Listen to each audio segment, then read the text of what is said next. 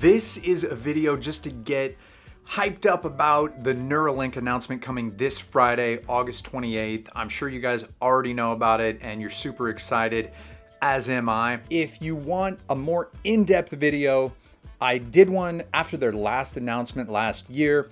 I'll link that up here and in the description. In case you don't know, Neuralink is a brain-computer interface. They drill a hole in your skull, they fit it with a computer chip that has little electrodes that dip down into your brain, sit there right next to your neurons, and they can fire them and read them. So it's read and write from your brain. This is going to help people who have been paralyzed, who can't talk, who can't move. But in the far future, it's also going to do some pretty amazing things. Telepathy, enhanced cognition, talking to dogs, synchronized dancing, vacationing in someone else's brain, merging your mind with a collective and becoming a Borganism.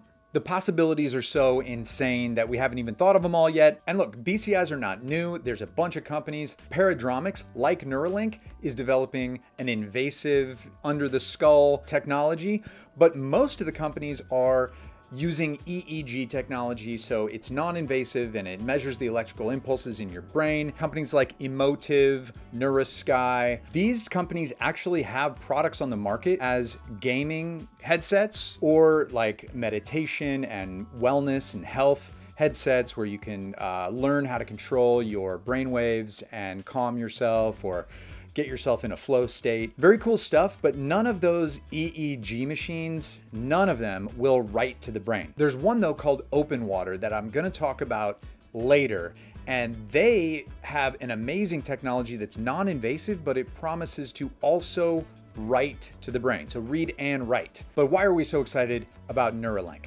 2 words, Elon Musk. What's fun about Elon is that he's not afraid to get everybody excited about some far future goals and have a mission statement for his company that reflects that. Neuralink's actual mission statement that Elon tweeted recently is, if you can't beat him, join him. It's not, oh, we're gonna cure paralysis. That's not the mission statement. The mission statement is, we're gonna join the AI.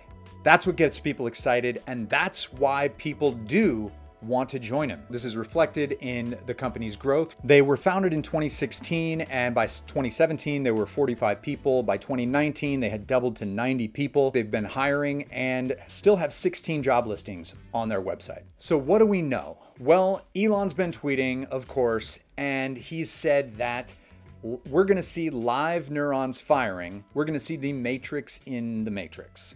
He's also said that this year's tech is going to be way better than last year's presentation. The current technology is called the N1 chip, and it's a processor that's connected to all these really tiny threads. The threads are 4 to 6 micrometers thin, which a micrometer is a millionth of a meter. A millionth of something? Why are we even comparing it to a meter? Elon was also on Joe Rogan talking about how they hope to have Neuralink in a human by the end of this year. Let's talk predictions.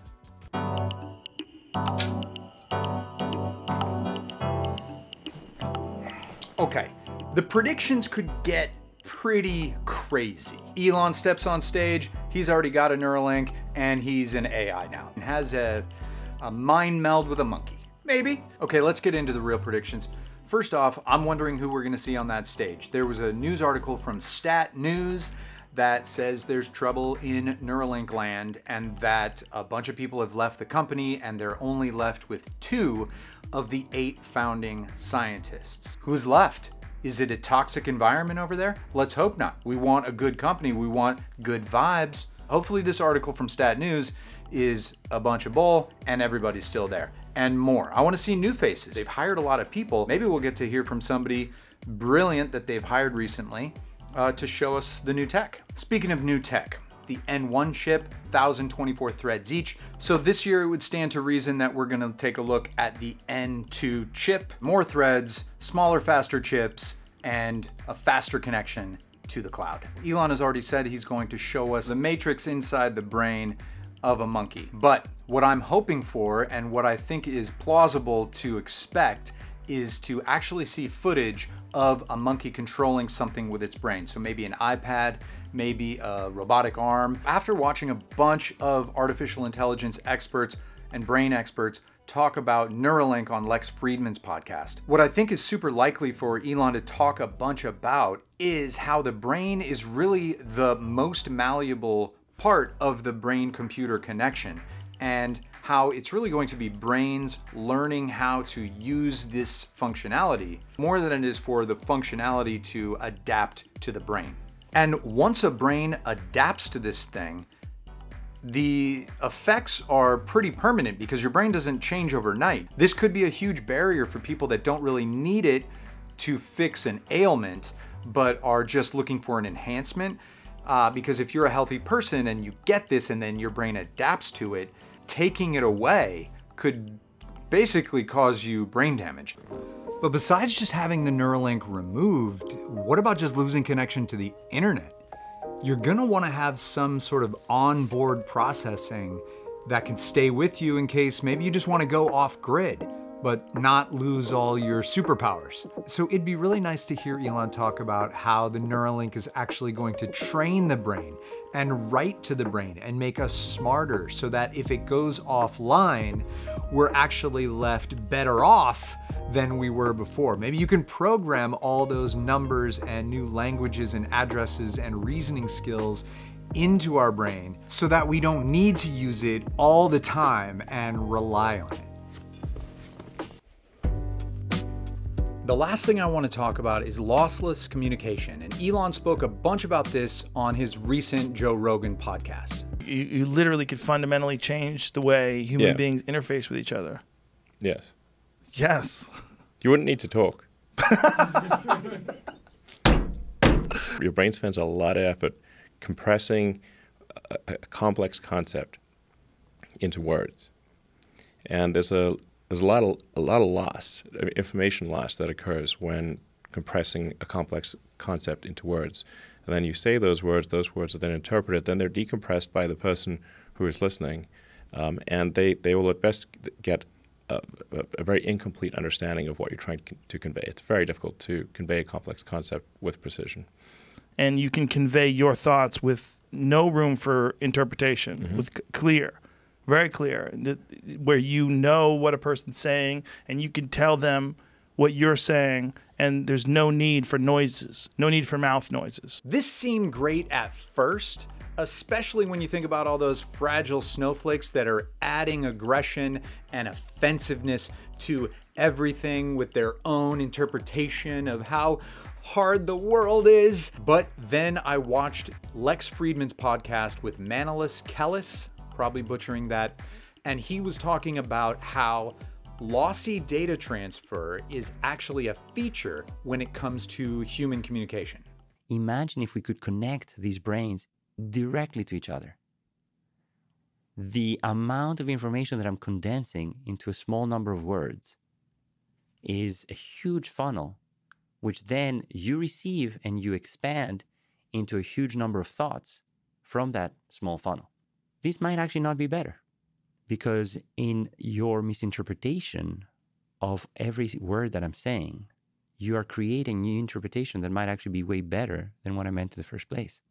The ambiguity of language perhaps might be the secret to creativity. So, Neuralink looks to be an amazing technology that could completely reshape the human experience, but there also looks to be like some things that we're gonna have to watch out for in case it makes us stupider or, lowers the amount of good ideas that are being generated in the world. At the beginning of this episode, I mentioned Openwater. They are a company that is doing internal imaging. It uses near-infrared light mixed with ultrasound, and even though it's non-invasive, it promises to not only be able to read from the brain, but to write to individual neurons. Openwater is run by Mary Lou Jepsen, who has an amazing track record as an executive at Facebook, Google, Intel. She's just had a huge career in shipping consumer electronics, and this is what Openwater is trying to create. This is kind of bulky for us. Our goal is a wearable, but an alpha kit where you can scan. A consumer product that competes with MRIs. I mean, can you imagine hundreds of thousands of dollars spent on MRIs and you can have it in something the size of a cell phone? And the fact that the technology can be used for reading and writing neurons makes it ideal for a brain-computer interface. I messaged her on Twitter to ask, is this real? And she got back to me saying, yes, non-invasive BCI like ours at Openwater makes brain surgery required tech obsolete. So that's just a little teaser for Openwater. I'm gonna do an entire brain-computer interface knee of the curve, and that's coming up soon, and I'll talk more about Openwater and Neuralink. But I think, based on the way Elon said this... Well, for version 1 of the device, it would be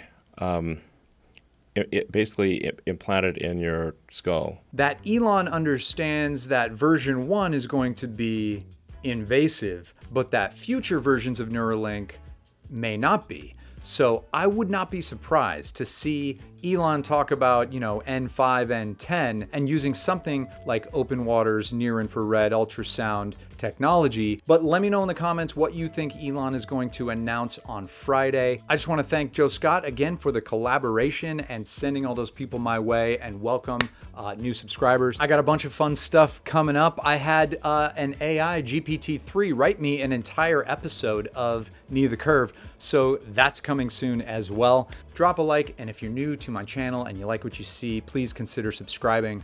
This is Fonzie. He makes cameos sometimes. That's it. That's the video. Peace.